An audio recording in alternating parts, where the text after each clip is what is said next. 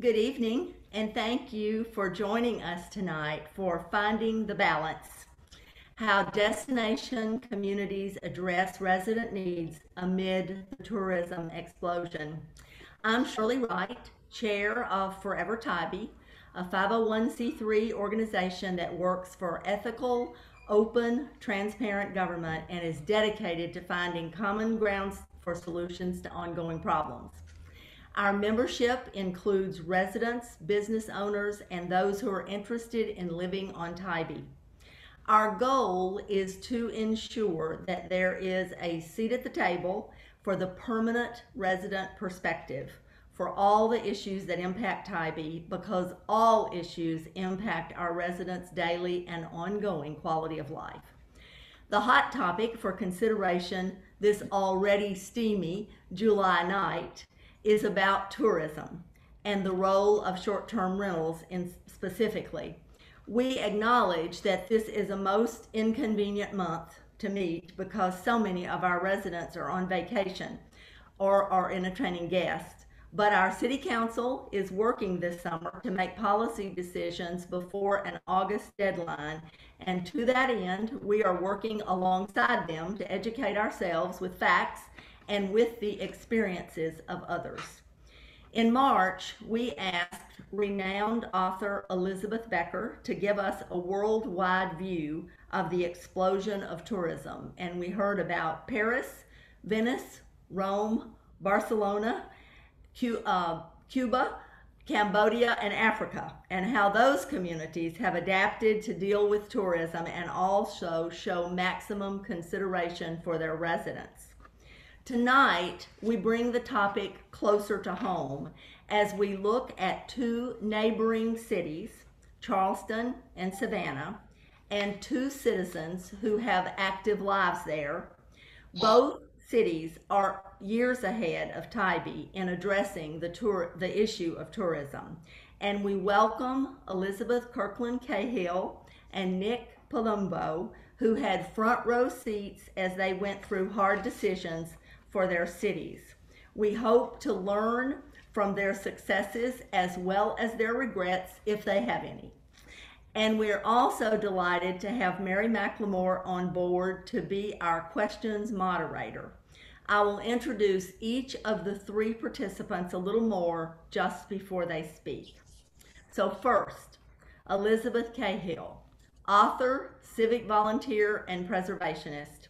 She began her career at the New York Shakespeare Festival, where she co-authored Shakespeare Alive and directed Shakespeare productions.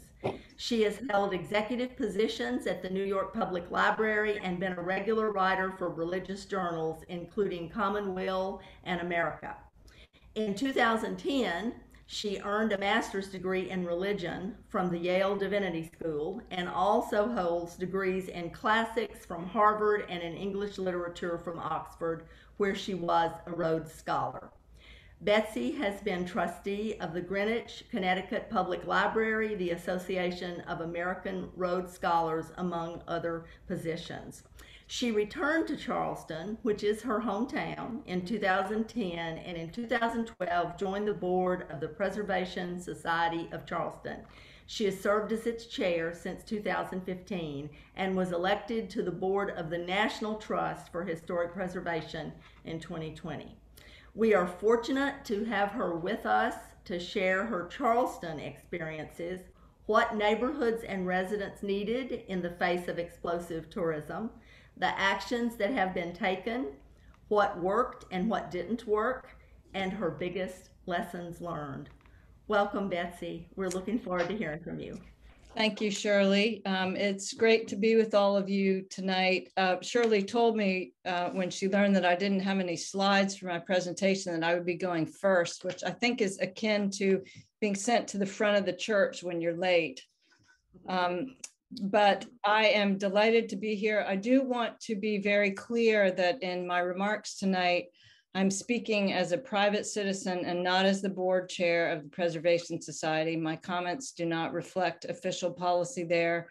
And I have had sort of, as Shirley said, a front row seat in a lot of the tourism discussions in town. So just briefly, by way of background, Charleston has been addressing questions of tourism management for over 40 years, and I would say with varying degrees of success. And that is the framework which the short-term rental discussion unfolded in when it arose. Our first tourism management plan was in 1978, when we had barely over 2.3 million tourists. There were subsequent updates in 94, 98, and most recently in 2014. In most part, as I read through these plans in preparation for the tourism committee meetings that I attended, it was remarkable how consistent the themes were and how excellent the recommendations were, and how they all shared the similar fate of being put on a shelf and not fully implemented, if at all. Now, during those 40 years when Charleston was making attempts to manage tourism, we also had a visionary and effective mayor who was elected in 1976, Joe Riley, who was determined to grow the city. And he embarked on a well-planned and determined effort to market the city as a tourist destination and to achieve top rankings in some of the travel publications that drive tourists. And in addition to the architectural beauty of the city that you may be familiar with, which is sort of our heritage, he drew the Spoleto International Arts Festival to Charleston, the Cooper River Bridge Run, which now attracts, before COVID, more than 40,000 people. There were many other events and festivals. There was a development of a really robust food scene. Tourist attractions like the city market were rehabilitated. All of these added to the city's draw factor. And so right around the time that I moved back to my quiet, dignified, beautiful city, we were named #1 city by Condé Nast Traveler, #1 city in the US to visit. And we held that position for 10 years. And this past fall, to the delight of many, we slipped to #2. And one of the local alternative newspapers cheekily reported, "The sun will rise over Charleston tomorrow for the first time in a decade as America's second best small city." But I will also say that reports of Charleston's demise as a top tourist destination were greatly exaggerated. And just about a week ago, we were once again named #1 on Travel and Leisure's list of top US cities for the 10th year in a row. So with all of this activity and all of this vision and all of this planning and all of these rankings, it has felt, particularly since 2010, like an avalanche of tourist activity. We had a very brief pause in 2020 in the early days of COVID in mid-March, right after things just shut down. We would see residents wandering over the city, sort of looking up and saying, "We have our city back." But that didn't last very long. And the latest numbers suggest that over 8 million tourists come to Charleston every year. Most of them at one point or another end up on the peninsula. And in the recent census, the southernmost portion of the peninsula, which is the oldest and most historic part of the city where tourists tend to want to be, has fallen to about 8,000. So we have 8 million people visiting and 8,000 people, 150 in the city of Charleston proper. You can already see that the ratio is out of whack by any measure of sort of tourism studies. And not surprisingly, hotels became the dominant and best land use choice for developers. So it seemed like every week another hotel application was coming forward. So as a result of the congestion and the hotel pressures and the sort of complaints from residents, Mayor Riley, in his second to last year, convened a committee to make recommendations for improvements in tourism management. It was a cross-section of residents, nonprofit leaders, industry representatives, including restaurants, carriage companies, walking tours, some city staff, a couple of city council members, And I served on this committee. And the committee's work was done in a very orderly, well thought out fashion. We established subcommittees on, say, one was quality of life, one was mobility and transportation, one was events and festivals. We identified the issues and we recommended strategies for improvement. Now, there were two notable omissions from the plan. Because Mayor Riley was a strong and some might say dug in supporter of cruise ships, we really had to dance around the issue of cruise ships. And our recommendations were all recommendations for studies or exploration and not action. The second thing, which brings us to our topic, is that there's no reference anywhere in this document to short-term rentals, because at that time in 2015, short-term rentals hadn't emerged as a problem.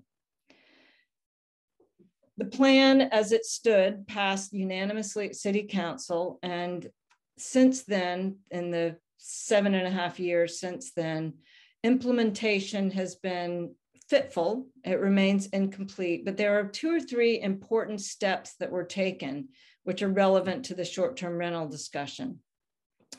One is that we established a Department of Tourism and Livability with a director who had been working on the livability side and was an ex-cop. And he's a real stand-up guy. His name is Dan Riccio, and he has said he will be happy to talk to you, Shirley, or any of you all, and just give you his thoughts on all this.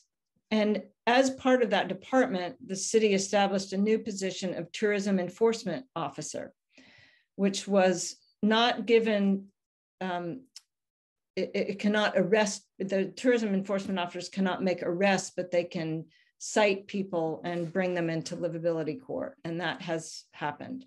We started with 3. It was pegged to future growth, and we now have 7. But there was no annual review of how the management plan was working. There were no measure of results. And as far as anyone can really see, the Convention and Visitors Bureau juggernaut rolls on, seeking more accolades, more awards, more heads and beds. And this is occurring at the expense of the residents. And it's not just the residents of the historic district, it's all the people throughout Charleston who don't come downtown anymore because they can't find a place to park, they can't go into a restaurant. Their quality of life and enjoying their city has been compromised. So pretty much as the ink was drying on the Tourism Management Advisory Committee report, short-term rentals started to become a problem. And there became reports were coming out of the neighborhoods through our neighborhood associations. And unlike Tybee, Charleston has a pretty robust system of neighborhood associations, many of which are quite strong and others are still kind of developing. And as the Preservation Society and the neighborhoods grew increasingly concerned, the city finally acted and convened a short-term rental task force, which again had some preservation folks, it had a couple of industry folks, it had city staff, and some concerned citizens. And in 2016, they began their work. They generated a very strong ordinance, which went before City Council in February of 2018. Now, I want to spend a minute on the meeting at which this ordinance was presented, because one reason it got passed, in my view, is that citizens were coming out from all over the city to decry what they called the hotelification of their neighborhoods, not just the peninsula, but all over the city. They spoke of the effects on housing stock, on community fabric, on neighborhood character. And I wrote down a lot of the quotations, and I still have the notebook 4 years on, because people spoke about wanting to protect our neighborhoods from the dismantling of community. They wanted to prevent commercial intrusion into residential neighborhoods. They lamented that they were losing stability and the sense of community because we have no long-term neighbors. During the discussion by council, the council member for downtown spoke quite movingly. He pointed to 2 elementary school students in the audience and he said, these beautiful young children are my neighbors, and they are long-term renters, and they go to the grammar school in the neighborhood. And he talked about how the presence of a young family in his neighborhood so enhanced the neighborhood. And then he juxtaposed that with the story of a short-term rental across the street from where he lives, which is near our college, the College of Charleston. And the July 4th hoedown that brought several police cars and ended up in just a total mess. So it was a stark illustration of sort of what is at stake. So the ordinance that passed is very strong because it is clear and it is enforceable. And it is also flexible because it treats different areas of the city differently, which wouldn't be the problem for Tybee because it is such a more confined area. But it stipulates that in class 1 of the city, the short-term rental must be owner occupied. It has to be a primary residence. And then it has different criteria, but that base for the rest of the city. It has a very effective software program and dedicated enforcement personnel, and it prescribes criminal penalties for violation. Dan Riccio told me he thought we might be the only municipality in the country to take this approach. But if you violate the ordinance, you are fined. Every day is treated as a separate misdemeanor, and that can add up pretty quickly. So last week I met with Dan for about an hour and a half to sort of find out how he thought everything was working now that we're sort of 4 years into the place. The software, the software that we use is called Granicus, and it is very effective because it covers not just Airbnb and Vrbo, but almost all of the platforms. And one of the linchpins of our ordinance is that you cannot advertise on any of these platforms without a permit. That is illegal, and you will be fined for that. And the software can immediately identify anyone who's advertising without a permit. And according to Dan, probably 75 to 80% of the violations are caught at the advertising stage. And those who aren't go through the process that start with a cease and desist letter. And then there's a process server hired to serve the owner a court summons wherever he or she is. And then the enforcement officers go to work locally to gather additional evidence. So with this sort of strong process, Dan says that his conviction rate is 100%. 385 have been adjudicated, 385 convictions. There are 80 more currently in the court system. Now, I know that you all are in a slightly different situation because you are, by definition, I would imagine, a large secondary home market. So if you ruled out short-term rentals for secondary homeowners, it might be a way to shut it down. But your situation, to me, is more akin to what the situation is at the Isle of Palms, which is a barrier island about 20 miles north of Charleston. And I am a very good friend of the former mayor there, who's a great guy and a local, and I imagine he would be happy to talk to you as well. Now, Isle of Palms wants short-term rentals. They don't seem to have any problem. They currently have, according to AirDNA, and I'm not sure how fully accurate that is, 1,342 short-term rentals on an island that is 5.5 square miles. Apparently, they're considering some changes to their ordinance, and they do have some limits, but I don't get the sense that there's a crisis there. But there is a crisis in Charleston, and I think, we have to remain vigilant because there are always people trying to get around the rules, change the policies, and what one person said at the city council meeting is that what short-term rentals do is they put residents and tourists in direct competition for housing. And that is not how things used to be. There used to be hotels, motels, even designated rental houses. But all of a sudden, everything is wide open, and it is a competitive stance in which the economics disfavor the residents.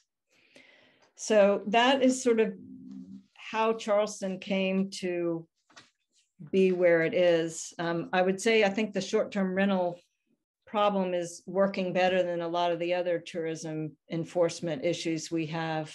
And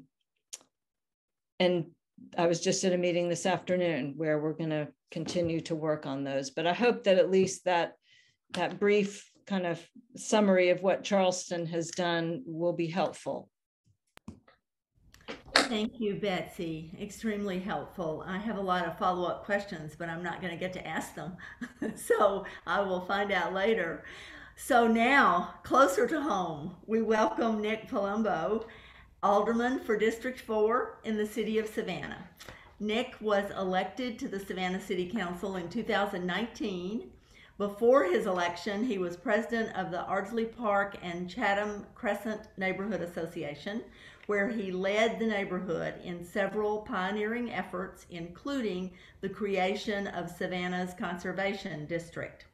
Following this effort, he has been honored with the Lee and Emma Adler Award for Preservation Advocacy from the Historic Savannah Foundation. Savannah and Tybee's own Jane Fishman, in writing for the Savannah Morning News, described Nick as Savannah's, quote, cherubic, hope-filled, and steady as he goes alderman. Nick is passionate about improving public safety, infrastructure, and promoting bikeability, walkability, and sustainability.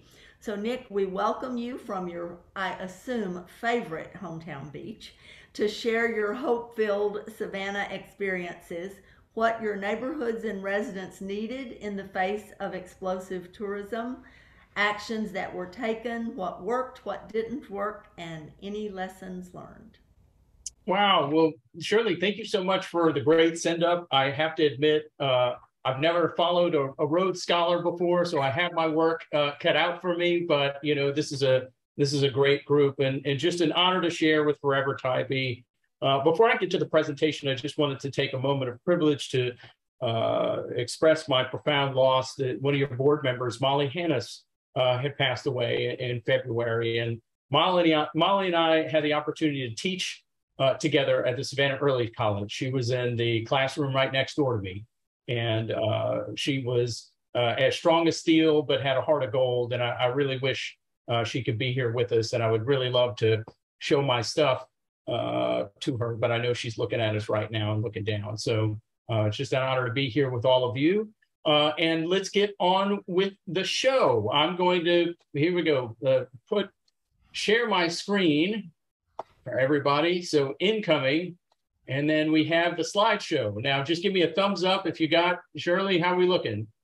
Looks good to me. Okay, looking good. So finding ground, short-term vacation rentals, homestays, neighborhoods. What is this all about? Now, I have to admit, I am a mainlander, right? I'm here in the city of Savannah, and I'm here just to tell my story. I've deliberately kind of kept out of trying to find out what exactly the specifics are going on Tybee, not because I'm not trying to be studious, but I wanted to give you an unbiased, unvarnished view of what we did in 2017, how it's working today, things that we would have done differently, and the steps in the process that we took.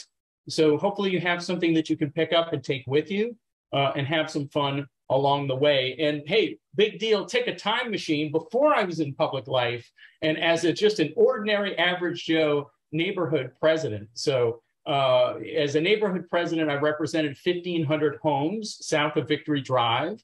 And we were actively part of this debate and the crafting of the nation's, or one of the first short-term vacation rental ordinances in the country. And I'm happy to report that by and large, everything is working out. It's really been a while since we've talked about this, which is good news, because it's, hey, the city of Savannah is an outrage cannon. We just move on to the next thing. So, you know, but that's good news. So if you mentioned short-term vacation rentals 3 times at any community meeting, including in my neighborhood, people will come at you with torches and pitchforks.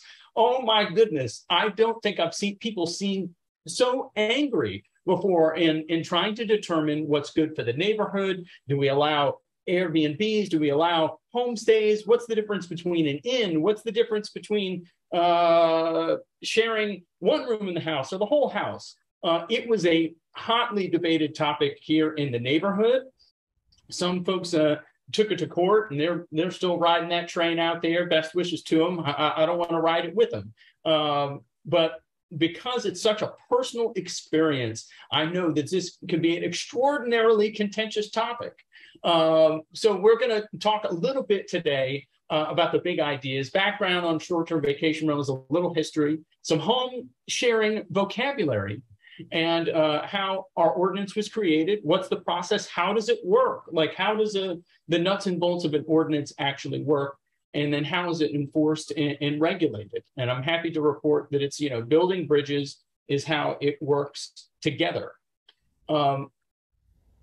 It's hard to imagine that just in 2007, two guys in San Francisco can't pay rent and go on to create a $60 billion company in today's value. But, they're not the only one that's out there. And what makes short-term vacation rentals so interesting is because of their ease of access. There's 125 different platforms that are out there. I mean, it's mind-bending, just the number of different companies that you can go through, experience. But I will tell you, the one personal point I'll interject is you do have an advantage that you have local partners and local companies to talk to work these things out. And that was our advantage in 2017, and that seems to persist there too. So let's take the time machine back to 2017. Wasn't that great? Wouldn't we all like to go back there for a while just to take a visit? I know that I would. But I'll tell you that our perspective at the time, what's so fascinating about this and tuning in, is in the neighborhood association, and I believe even in the city, it was always a property rights issue. It wasn't necessarily a tourism issue.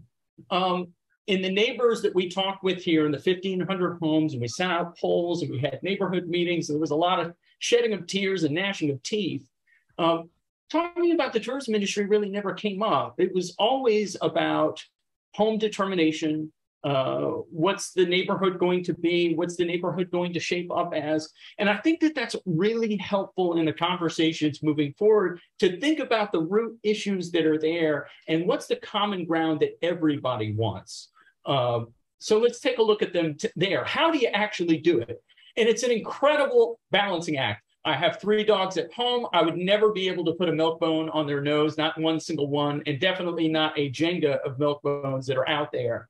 But it's extraordinarily complicated, especially being the first ordinance in the country, because you're having to walk before you can run, and you're having to cover all of your bases. But we're going to talk about why you have an advantage by doing it at the time that you're doing it now. But it is achievable. It is achievable, but it is extraordinarily complicated. Property rights and land laws go back to the old English ages of land use guidelines and where is land power derived from. I mean, even today, when you sign on the dotted line, you are signing a document that says that you hold a title to that property. You don't necessarily own it, you own the title. It is really complicated stuff that's out there back in the old days when the king would hand down titles to people. So trying to navigate what somebody can do with their home can be a difficult prospect, but there is common ground that's out there. One thing that neighborhoods have to recognize is that there are many residents that do benefit, long-term residents that do benefit from short-term vacation rentals. They do offer advantages. They allow people sometimes to age in place, earn some extra income that are out there. So there are advantages there. This is from AARP about the advantages of aging in place, the ability to do that so that you can either, we have a lot of carriage houses in Savannah and laneway housing so that you can use an accessory dwelling unit to have a homestay where that you're either renting out the main house or renting out the carriage house. And what we found in the discussions were, I would say, 4 major points that everybody agreed upon. And that includes short-term vacation rental companies, the little old lady on Duffy Street who has a homestay, neighborhood associations that are staunchly pro, neighborhood associations that were staunchly against. There were major principles that everybody had agreement on What worked about our ordinance was building that bridge together to try to address those concerns. So biggest concerns out there, number one, were noise. Certainly number two, trash and trash policies. How do you deal with a lot of trash? Certainly parking. Oh my goodness, parking, I think in every community meeting gets mentioned at least 50,000 times. And then finally, we had to address Nicolas Cage. So Nicolas Cage, national treasure that's out there. But this is the logo. If you do a Google search for bad actors, Nicolas Cage is the #1 result out there. So how do you deal with bad actors that are out there, making sure that you have somebody that you can connect to when the issues arise? So striking the balance, and here were the major goals that I saw from the peanut gallery, right? That residents, neighbors wanted more predictable outcomes for residents, businesses, and the city of Savannah. We're going to talk about that triangular diplomacy here in just a moment. Everybody wanted a defined pathway for licensing and regulation. We hadn't quite figured that out yet. You could go to the Zoning Board of Appeals, I think, and then you pay for it. You got to appear in front of this governing body. It was really muddy. So we needed a more directed process on that. Understanding how enforcement occurs and making sure that it's predictable and that it's fair and transparent, how to generate positive outcomes for everyone, and how to encourage and enable neighborhood determination. You know, because neighborhoods, when we got down to brass tacks and we were talking about it, they had different choices. And we're going to see how that plays out in just a moment when we take it to the map. And we are #1, right? We're not the best city out there. I happen to think that we are, but we were the first, I believe, to create a short-term vacation rental ordinance, which doesn't necessarily mean we're the best. It was just the first. So you get the opportunity to really craft, the best one that's out there and improve upon the success of other communities that have built them out. And it really put us on the map. You know, we thought, I hope, of everything. We had to define what's the difference between an inn, a homestay, short-term vacation rental. We had to figure out good neighbor agreements. We had to figure out how setting different minimums, the licensing requirements, so much of it had to be drafted up, and all lock, stock, and barrel. I believe it took 6 months to be able to put this together. I called some folks to take a trip down memory lane today, and they said that they have relatively fond memories of it. But I do know that it's working, and this is an accurate photo of the community meetings. That is definitely not an Adobe stock photograph. I can tell you right now. But in reality, I can tell you that, yes, most of the community meetings definitely did look just like this. That was par for the course. I mean, this was a very personal affair. You're talking about what somebody can do with their home. You're talking about, land use. You're talking about neighborhoods. So many of these deeply personal issues. But the important thing is that we made it through and we forged something that is, by and large, working for the city of Savannah. So let's talk about that a little bit. And really, the way that I saw it is that we had 3 major parties. You had a table of stakeholders, and I was in the peanut gallery. And really, it was neighborhoods, businesses, and the city. And the city has its own position because, yes, the city does represent the residents' interests. But in thinking about the city, you have to have the city craft an ordinance and a code. They're going to be able to draft the boundaries and the guidelines of what's yet to come. You need to make sure that it's defensible in a court of law. You need to make sure that it's predictable and fair so that if ever it does appear in front of a judge, they've got some guidelines to work with. And you need something that's regular and predictable. I keep saying that over and over again because those were really the big outcomes that we were able to achieve. And we focused in 3 main areas. You've got your traditional, your landmark historic district to the north, the Victorian district right in the middle, and then the mid-city district. Each had their own different choices. Now let's take it to the map and let's see how it ended up. Now, this is it here today. So these are the number of short-term vacation rentals that we have today. It's published on an open website, so you can see exactly where they're at. And the city of Savannah, the great secret is we went neighborhood by neighborhood and block by block, trying to figure out how we're going to craft this together, working with our business partners to talk about what the caps are going to be, giving them enough room to grow and breathe, and giving enough predictability for residents to be able to work through this. And I know that the blue dots seem like, wow, that looks like a lot. We're going to talk about that in a second. But I'll take it back to this slide, because the advantage that we had in working this out, and something I hope that you'll explore, is that we were able to address this ward by ward. These were the fundamental building blocks that James Edward Oglethorpe even laid out in 1733, where you've got tithing lots, trust lots, and a square, so that we could go through, and that's how we were able to achieve that balancing act of 20% per ward, was we went through these neighborhood planning units that existed for almost 300 years. We were able to determine them. So thank you, James Edward Oglethorpe. Good job to you. So 1,200, that sounds like a ton, but we were able to set that in place where it makes up just 2% of abodes and dwelling units citywide today. Now, let's talk about where the rubber meets the road, and of course, all of the detailed work that is yet to come. When you're writing any code, you have to get all of the details absolutely right. And I'll prepare you, because it is a wall of text. I really tried to make this interesting and engaging to read through a code and an ordinance, but some things just can't even be achieved by a lowly 4th District Alderman. So I'm going to do my best, because the government is a ship that floats on a sea of paperwork. And you have a right to know what does a code for short-term vacation rentals actually look like? So here's some of the lexicon too, in the vocabulary. We had to define this because you may not be familiar with what's the difference between an inn or a bed and breakfast. Well, we defined it. Short-term vacation rental, STVR. A homestay is where an owner-occupied single dwelling unit, somebody that lives in the home, or maybe they live in the carriage house, or they live in the main house there. A bed and breakfast would be 2 to 5 rooms. An inn would be 6 to 15 rooms. And then here are some of the terms that you may be familiar with. These are the platforms. Airbnb, VRBO, there's over 100 of them out there. And then I told you a little bit about the wards and the ward planning unit and how that really came in handy. So if you do a Google search of short-term vacation rental Savannah, you'll be able to see every single bit and piece of the process, that it took 6 months of team building, community meetings to be able to work this out. And yeah, they got heated. Yeah, I mean, of course they do. You know, you're talking about the future of your city, but you can get through it, and you can forge a strong partnership together for something that largely works for everyone.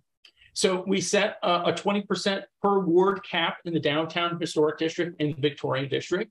And one of the neighborhoods chose that they wanted to allow homestays in the Thomas Square neighborhood, so that they're owner occupied. So a little bit of the neighborhood determination. If we have a waiting list for capped wards. And yes, some of the short-term vacation rentals do roll off so that you can apply.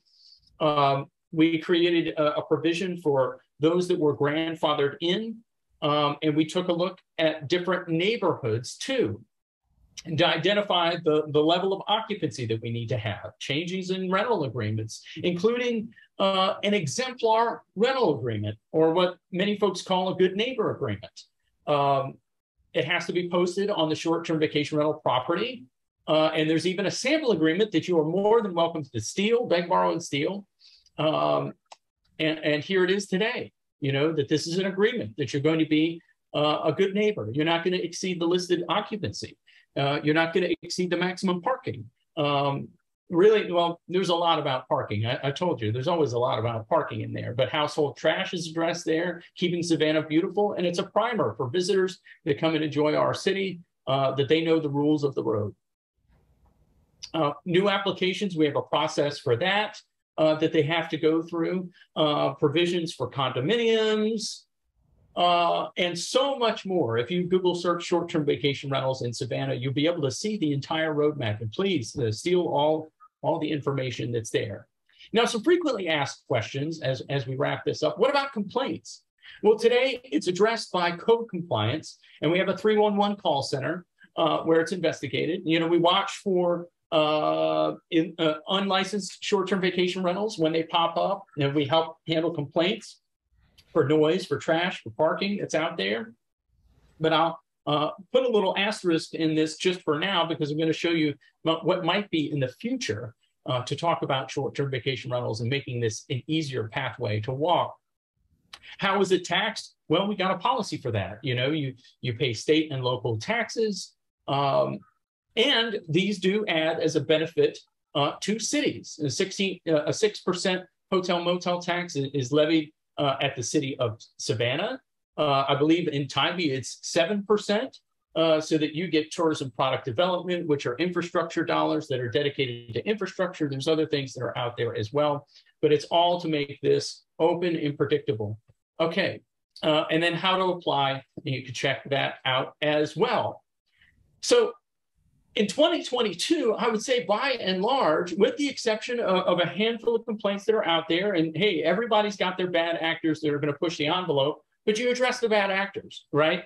The balancing act is still working out there. But let's talk about what's next and what role technology will play, because it started as a technology platform, and enforcement might take the form of technology as well. The market's always evolving, and we're just going to touch a moment on home rule as I round third plate to get to home base here. Enforcement in the future may be very, very different than it is today. It's handled by a human being, you know, but there are companies that have emerged, including Avenue, and there's other different platforms that are out there that scour and align themselves with a city's overlay map for short-term vacation rentals to determine how to regulate them, how to collect taxes from them, how to deal with complaints. This software includes a 24-hour call center so that you can call about complaints that are not emergency related. If you have a trash complaint, if you have a parking complaint, and they address that immediately as well. So a lot of the options as well, because you're dealing with fees and enforcement, they're cost neutral to cities. So that's very attractive for city councils to be able to manage it. And so technology on the enforcement side is definitely catching up. And I'll leave you with just these last two slides concerning about your legal abilities out there, specifically about home rule. So Georgia is a home rule state, and our Constitution grants counties and cities local self-government for, this is important, clearly reasonable ordinances, resolutions, or regulations for which no provision has been made by general law and is not inconsistent with the Constitution of Georgia. The important thing is reasonable, you know, that's out there, something that's defensible, something that you can, that can be applied in the court of law, that you can work together on. And it's important because timing is everything. One thing that does concern me is that just about every year, the Georgia legislature, a couple of legislators get a big idea that they're going to deregulate short-term vacation rentals statewide. They say that the locals can be in control until they're out of control. So it's very important that Georgia cities still have the ability to forge their own pathway. Some cities set caps, some cities ban them outright, some open them with wide arms. It's up to each individual municipality and their people to choose. And that's an important part of self-determination.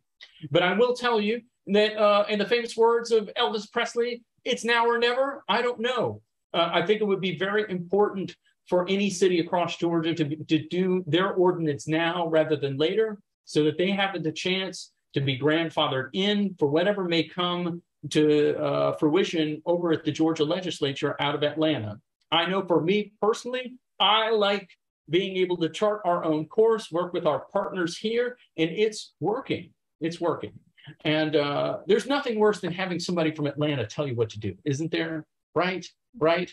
So you've still got time to be able to do that.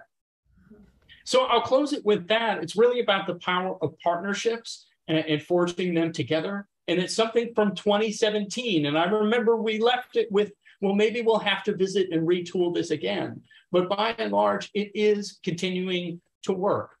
So I'm standby here for any questions that you may have, and just a pleasure to be here with all of you. Nick, thank you so very much. We've learned so much from you tonight, and from others in Savannah as we've gone through this process. We're very grateful. So in advance of this program, as with all of our events, we ask our members and the general public to submit questions that could be asked to the speakers in a Q&A session after their presentations. And as you might imagine, there were many, many questions and much overlap in terms of what the topics were, which we have combined into about 25 questions and are going to ask as many of those as we can get answered before our night ends. And who better to ask those questions than a litigator? So I want to call on Mary McLemore to conduct this part of the program. Mary has worked at a private law firm as an in-house lawyer in private practice and as a partner. And in all those areas, she was a litigation lawyer, mainly defending companies from lawsuits. And as Nick said, everyone is aware of litigation on both sides of the aisle as we go through this process. After retirement to Tybee Island, Mary volunteered as a mediator and in the Savannah District Attorney's Office. And we are fortunate to have her bring her legal mind to our pursuit for truth and knowledge tonight as we find out more about what Betsy and Nick can teach us. Mary. And unlike, well, thank you, Shirley. Unlike in my career, when I got to formulate my own questions, I'm actually asking questions that people have submitted.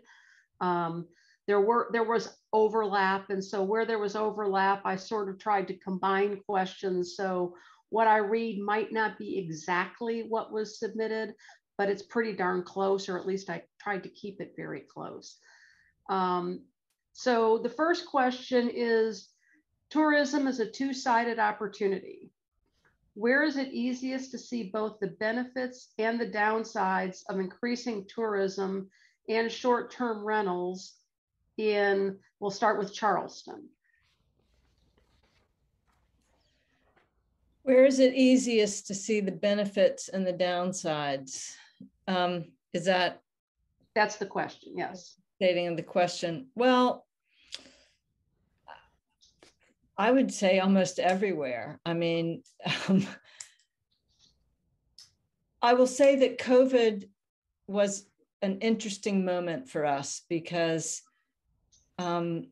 it really underscored how, if not dependent, reliant our economy is on tourism revenues. I mean, the dollars from the accommodation tax that is paid and other income from tourists funds our public safety. I mean, it is a linchpin of the budget. And so that gave a lot of us pause because we really were able to see how tourism was undergirding a lot of the city's operations. Now, in the long term, is this wise?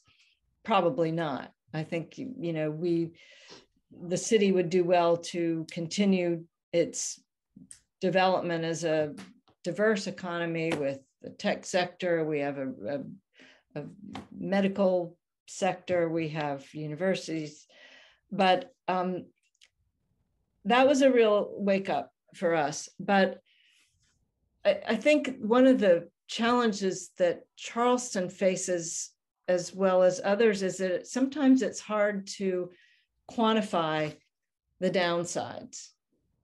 You can quantify the impacts of the benefits because it's hotel occupancy rates, it's revenues, it's restaurant success. But the downsides are more difficult to quantify because they have to do with the quality of life as the residents experience it. And I think the challenge for Charleston in the coming years is to develop a livability bureau that is as effective as our Convention and Visitors Bureau. We are a great place to visit.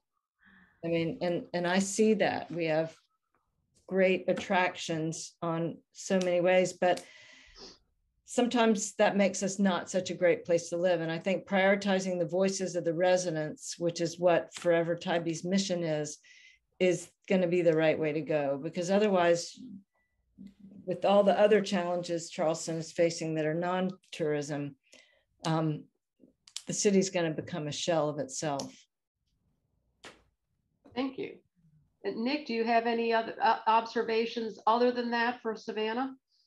You know, well, I've always subscribed to the mindset I've only got friends and future friends. So to really talk about how we're going to work together with different industries, there are enormous advantages to having high sales tax revenue, and that visitors support our small local businesses. They seek out unique experiences that are out there.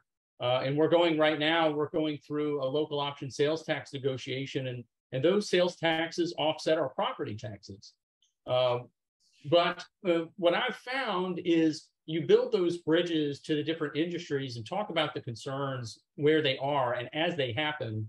And they've always been more than willing to open up the door and build that bridge to work together. You know, if you walk into a room with your fists up, sometimes everybody's ready to fight you.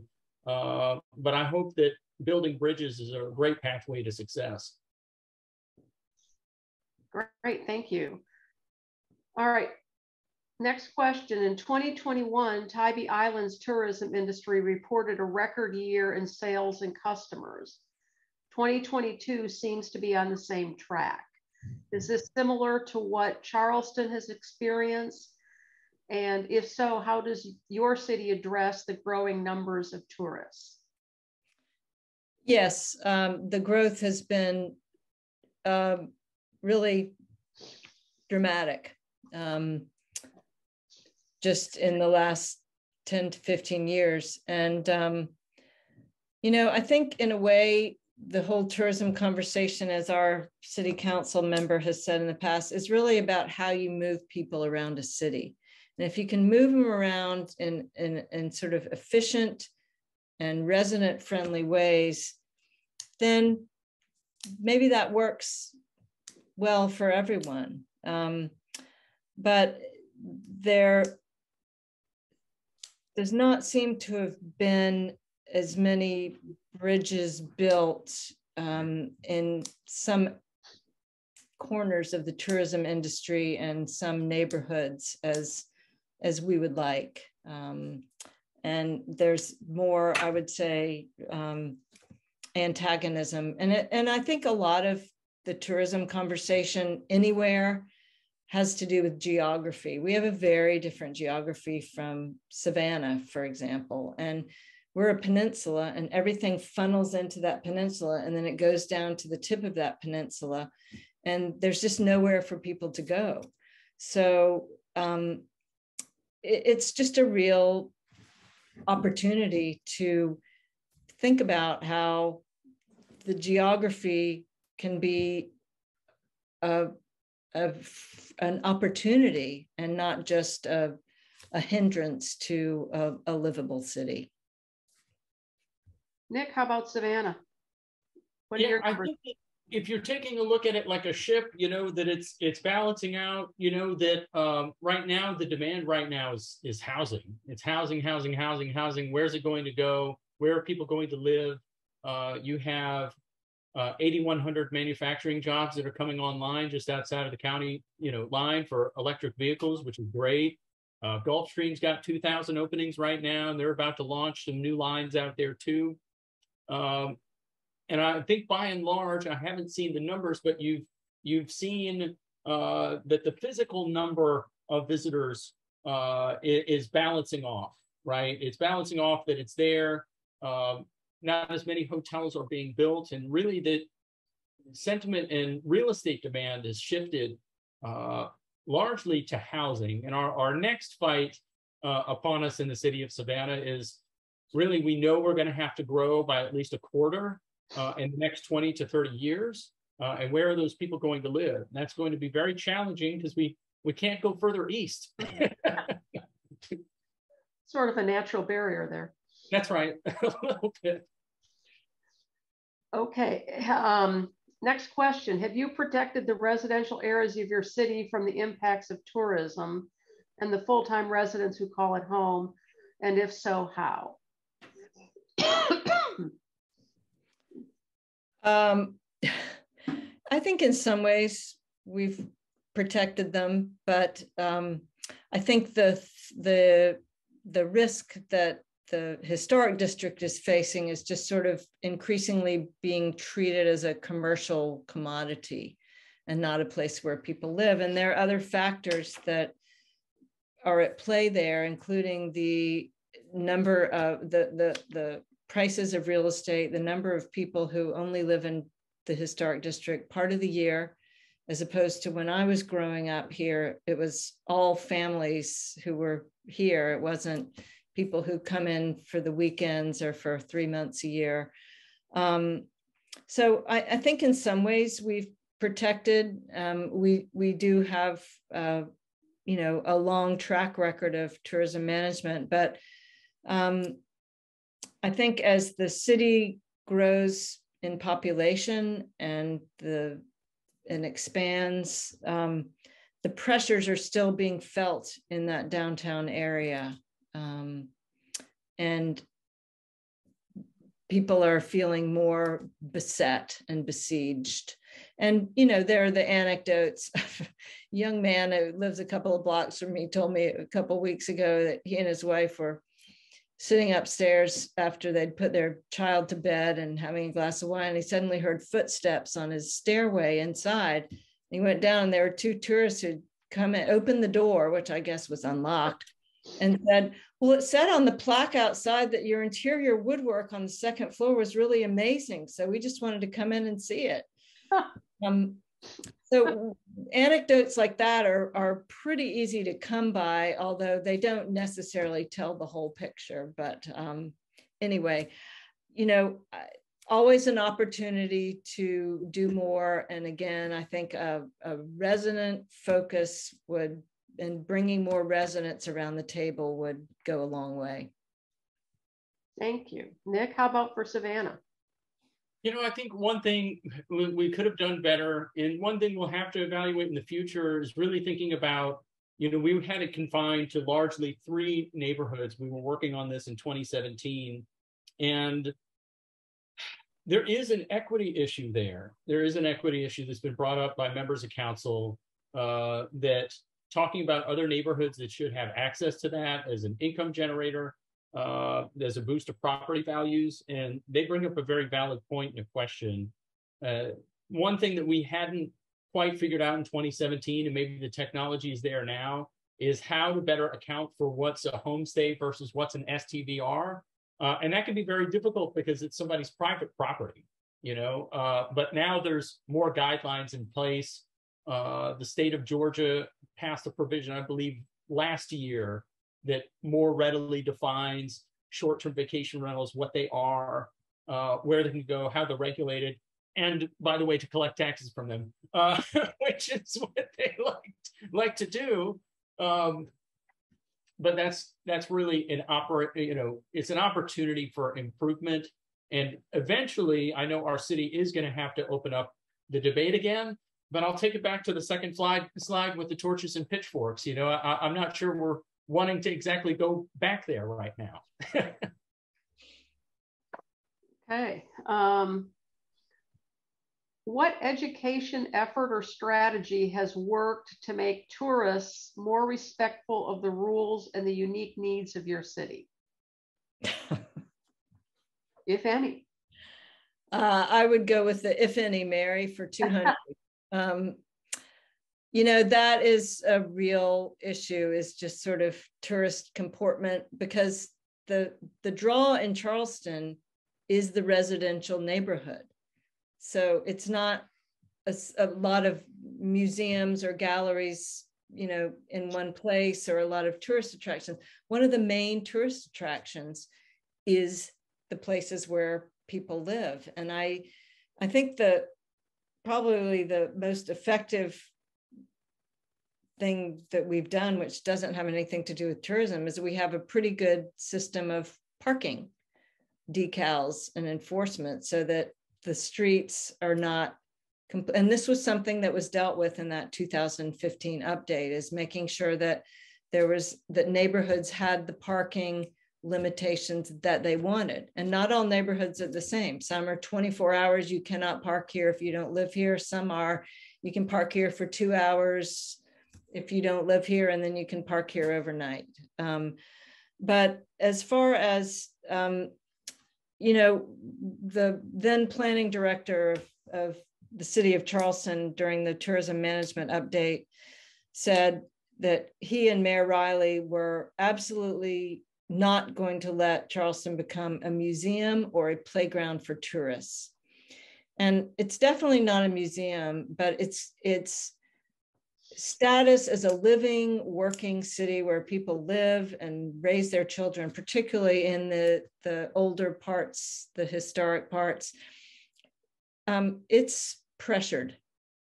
So I think that is there's an opportunity if we can come back, and I love Nick's phrase, outrage cannon, because it really fires when tourism is brought up. But I think if we could get some reasonable people in the room around the table, we could make some more headway on that. Nick, I know you talked about that your short-term vacation rental policy has sort of the good neighbor agreement as part of it. Is there anything else that Savannah has done to educate tourists to be more respectful? Yeah, you know, and I think this is an unorthodox answer, but I think it comes down to marketing as well. You know, what marketing takes place, trying to determine, you know, that by and large, I mean, folks come down to have a good time, but we're not seeing as much of the booze cruise kind of stuff that you've had. That's really changed a lot. We had a very different St. Patrick's Day parade this year that was more family friendly, and we could always do more for education and outreach. Specifically, what we're trying to do right now is help our streets be safer. We've got a long way to go on wayfinding and traffic safety, because if you're unfamiliar with the city of Savannah and exactly how the squares are going to work and that they're one way and some streets are one way, that leads to a lot of issues as well. We're working on that with the traffic engineering front. Okay, thank you. So part of this question I think you've already answered, but I'll read the whole thing. And does Savannah or Charleston work with residents or resident groups to ensure their voices are heard alongside the business leaders and tourism marketers? If so, how? And what are the most frequent concerns raised by residents or resident groups? I would say we do that through our neighborhood associations. And we also have a tourism commission that operates with a mix of industry representatives, but they're fairly limited in their purview. So I think the neighborhood associations, I know under the previous mayor, they were, you know, regularly had meetings with the mayor. I don't know that that is currently the situation. But I think we have a structure in place, and it often, with as many things do, it boils down to who's involved and who's leading the effort as to how effective it's going to be. It really boils down to the people you have running that particular neighborhood association for that particular term. Nick, how about in Savannah? Yeah, we've really gone heavy into neighborhood associations, neighborhood planning units for a number of decades now. Some of them are very well formed, including our Downtown Neighborhood Association, Victorian Neighborhood Association, and Thomas Square, all which participated in the crafting of the ordinance. And really, I don't think it would have been possible to do it without them, because they can take a collective community voice and bring it into one voice and to work with, because you need to build those bridges, have those partnerships to be able to make that work. One advantage that we also had is having local business partners to be able to have this conversation with. It's very frustrating because it does happen. There's some nationwide companies that are out there, which is challenging, but you've got local businesses and groups. And I think in Tybee's pathway to craft this ordinance, that you've got that as an advantage, really, to work with a good partner, reach out to Michael Owens, reach out to the folks that are running the vacation rental companies that are here to build those bridges, because they're right here in town. so that you can have those face-to-face conversations, even when it's a difficult conversation, an extraordinarily difficult topic. And everybody's just around the corner ready to get the torches and pitchforks next time. But we do meet once a month regularly for our neighborhood associations. We have 127 neighborhoods in the city. Not all of them have a neighborhood association, but it does help. Okay. So the next sort of general topic is enforcement. And what has been your most successful enforcement tool to deal with tourism? And what has been the biggest challenge your city has faced with enforcement? I think the software is the key to our enforcement abilities. And Dan, and the fact that you must be, it can be easily identified whether you're a 4% taxpayer, meaning it's your primary residence. And Dan Riccio told me a story of a couple that were married, but they had separate 4% residences, and they would rent one for short-term rentals and live in the other, and then they would switch back and forth. So they were basically gaming the system. And I would say that's the biggest threat to enforcement. But Dan kept at it and took them to court. And not only did they have to pay about $18,000 in fines, the county then went after them for claiming 2 primary residences. So I think they rued the day that they ever got into the short-term rental business. So I think that is one challenge. The other challenge is just the challenge that our whole country is facing, which is staffing. It is hard to find people to work in city government, just like it's hard to find people to work anywhere.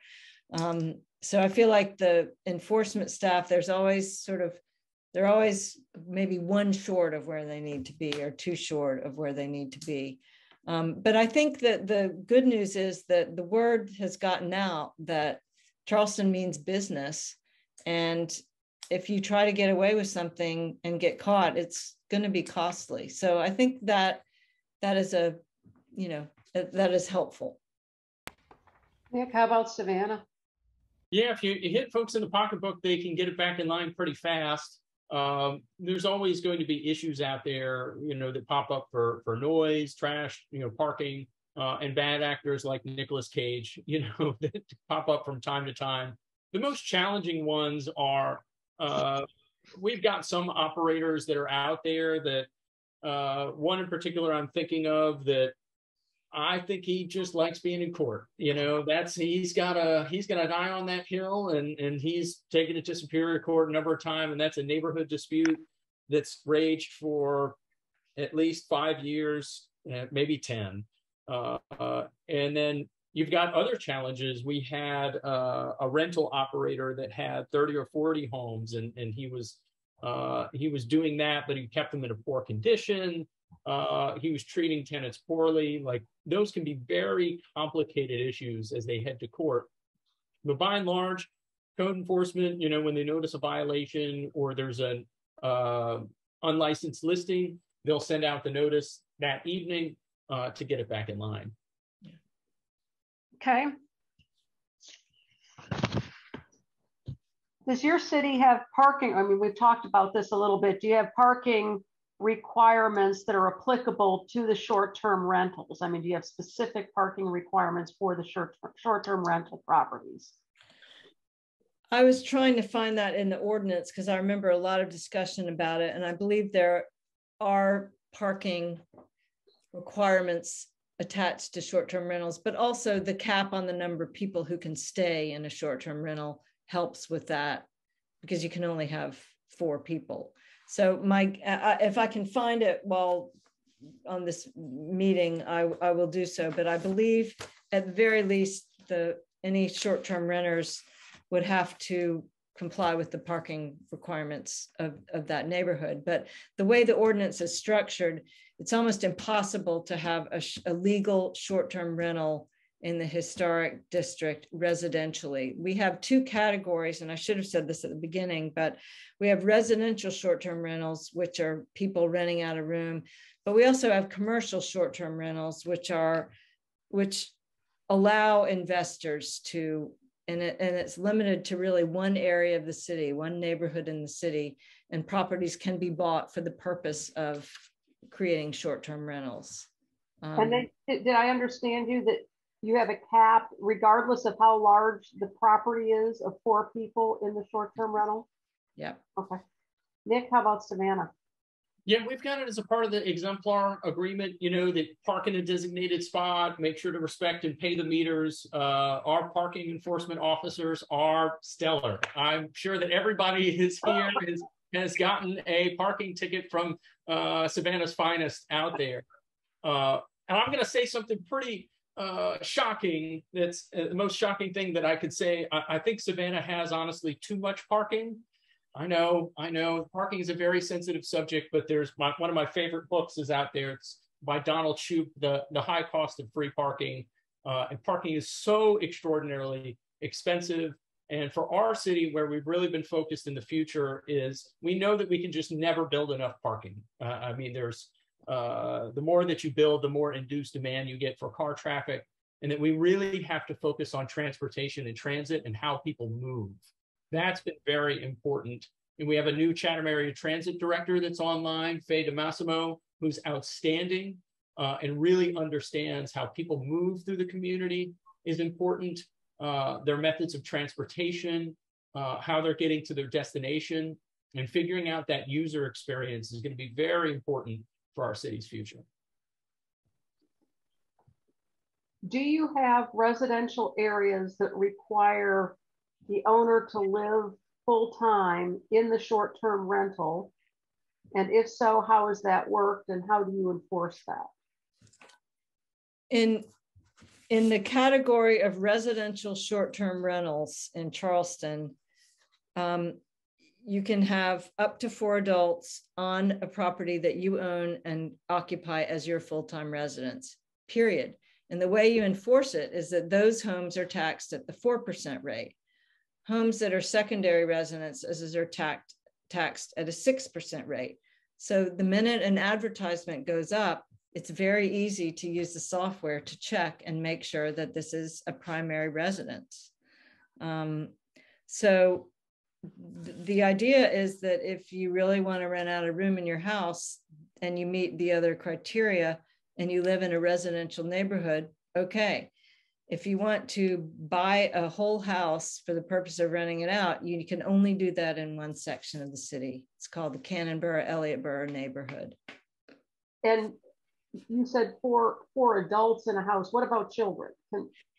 I do not think the ordinance addresses children. Okay. So I would assume, if you wanted to bring in a dozen children, you would not be afoul of the law, but I don't know why you would want to do that if you were on vacation. Excuse me, Nick, what about Savannah?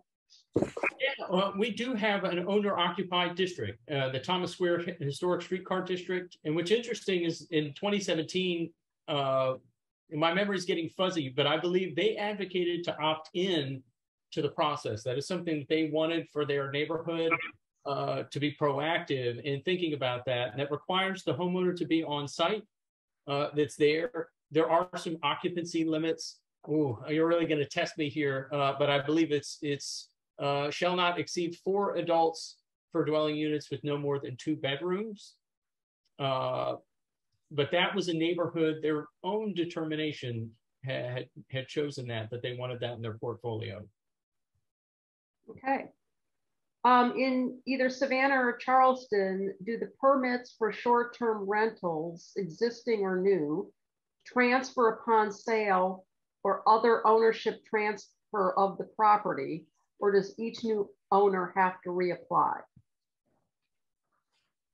Nick, why don't you take that first, because I'm going to check our ordinance. Yeah, that one, you might have stumped me on that one. I'm not quite sure if it transfers. I do know that some have expired, and I do know that there's a waiting list, for wards that have met the cap that are out there, but I'm not positive on a transfer yet.